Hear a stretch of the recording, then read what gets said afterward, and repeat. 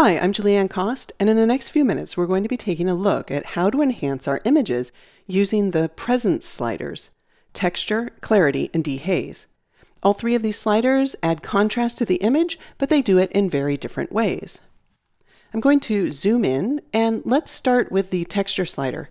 So texture looks for edges in an image, and when it finds an edge, it can either increase or decrease the contrast of that edge. For example, if I move the slider to the left, that will reduce the amount of edge contrast in an image, but the photo will still retain small details. This can be really helpful for minimizing skin texture or smoothing surfaces, for example. If I move the slider to the right, that will increase the amount of edge contrast in an image. This can be helpful for intensifying the texture of objects like foliage or hair and fur. Now, when we're using the texture slider, the increased or decreased edge contrast, depending on what direction the slider's moved, is done so along a very small radius of pixels, meaning that the edge contrast is only applied to a relatively small area around the edge that it detects. If we look at the histogram as I move the slider, we can see that while a significant number of columns are being changed, they aren't being changed very much. All right, let's double click on the tick mark to reset texture. Now the clarity slider also looks for edges in an image. When it finds an edge, it can either increase or decrease the contrast of the edge. But when it applies the contrast, it does so to a wider range of pixels than the texture slider. So its effect is spread out over a wider range, creating a softer transitional area away from that detected edge. The clarity slider is also intentionally biased. It affects the midtones of an image more so than the highlight and shadow areas.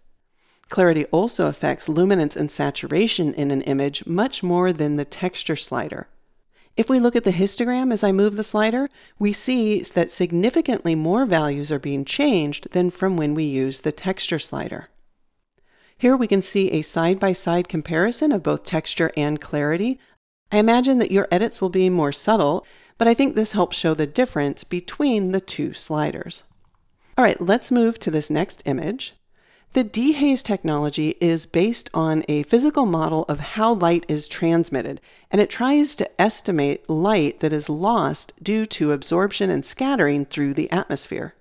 So moving the slider to the left will decrease the amount of dehaze, making the photo appear as if it has more atmospheric perspective. The colors will look less saturated, and the photo appears less detailed. Moving the slider to the right decreases the effect of atmospheric perspective, and it adds some saturation as if it's cutting through the haze. If we look at the histogram as I move the slider, there is very little change in the highlight area on the right side of the histogram, while the shadows and lower portion of the histogram are changed significantly. If the colors become overly saturated, we can use the vibrance or saturation sliders or any of the other color tools in Lightroom Classic to make them appear more realistic. A few tips before we wrap up. If we hold down the Option key on Mac or the Alt key on Windows and drag the slider, Lightroom Classic will display an overlay showing areas that are clipped to pure black. If you want to maintain detail in your shadows, you'll want to back off on the slider a bit until you don't see any black in that overlay.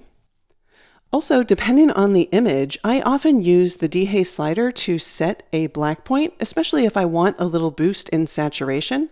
Here I'll double click on the blacks slider to reset that, and then I'll increase the amount of dehaze, watching the histogram in order to set the black point on the left side.